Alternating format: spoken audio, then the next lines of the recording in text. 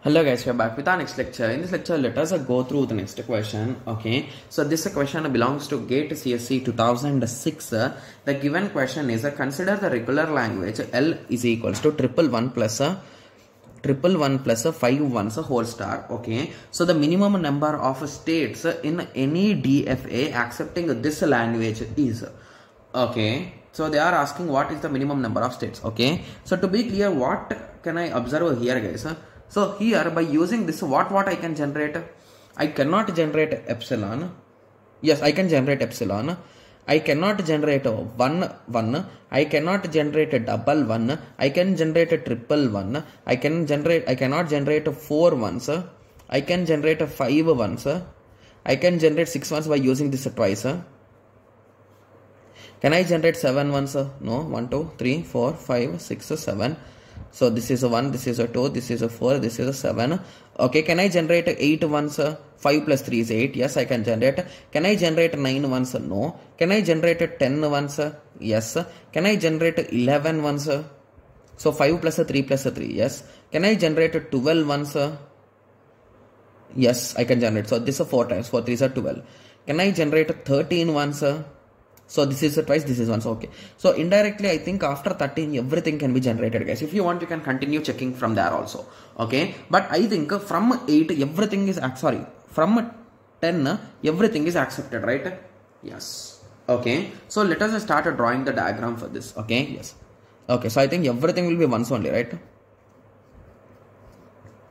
So where it will accept is the only question, right? From here it will accept all ones. Okay, yes. So let us start. So let us assume this is our first one. So 1, 2, 3, 4, 5, 6, 7. Okay, so I think I need to add one more. So let us start. So it is going to accept epsilon. It is not going to accept 1 1, 2 ones. It will accept 3 ones. It is not going to accept 4 ones. It is going to accept 5 ones, 6 ones, 7 ones it will not accept, 8 ones it will accept.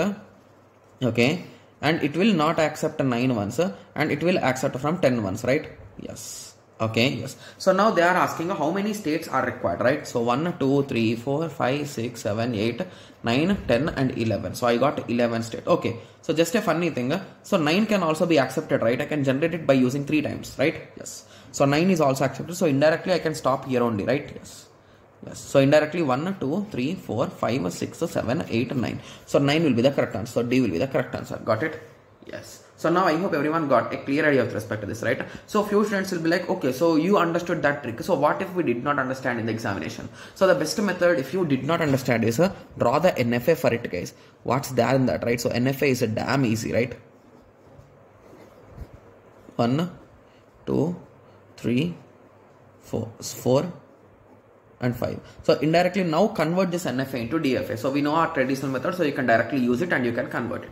And at the end you will get 9 only as your answer, guys. Okay, yes. So now I hope everyone got a clear idea with respect to this. So in the next lecture, let us continue with the next question, right? Yes. So let us meet in the next lecture. Thank you. Thanks for watching. Like, share and subscribe for more awesome videos like this. Thank you.